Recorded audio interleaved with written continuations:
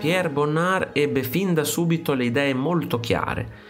Nonostante il padre, un ufficiale del Ministero della Difesa francese, volesse per il figlio una carriera come giudice o avvocato, il giovane Pierre puntò i piedi e seguì la sua vera passione, l'arte.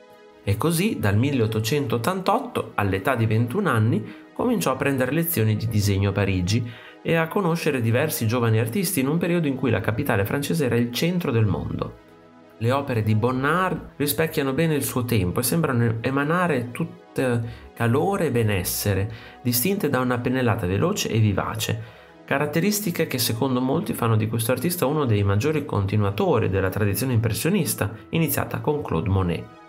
Le due persone rappresentate in questo dipinto del 1906 esemplificano molto bene la ricchezza degli ambienti culturali della Parigi all'inizio del XX secolo. La scena è ambientata in un interno borghese. L'uomo seduto in poltrona è Thadee Natanson, proveniente da una ricca famiglia di banchieri ebrei polacchi. Questi fu cofondatore della rivista letteraria La Revue Blanche, nata nel 1889 e che in breve tempo divenne un periodico di gran prestigio. Basti solo pensare che vi collaborarono i nomi più illustri del mondo della cultura del tempo, come gli scrittori Marcel Proust e Apollinaire e il poeta Mallarmé. Gli uffici della rivista, al numero 1 di Rue Lafitte a Parigi, erano inoltre il luogo di incontro per molti pittori. Natanson sposò Misia Godebska, la figlia dello scultore polacco Cyprien Godebski. Ed è proprio lei la donna al centro del dipinto, di profilo, imponente come una statua antica.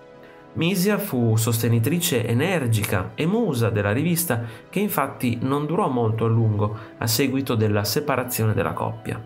Tuttavia, Misia mantenne i suoi legami con il mondo dell'arte. Coco Chanel fu sua grande amica, Toulouse-Lautrec la rappresentò nei suoi manifesti, Édouard Vuillard, Auguste Renoir e Félix Vallotton la inserirono nei loro dipinti. Dopo il primo divorzio, Misia cambiò marito diverse volte, ma rimase sempre una generosa mecenate, una collezionista di opere d'arte, e i suoi salotti continuarono a ospitare scrittori, musicisti e pittori.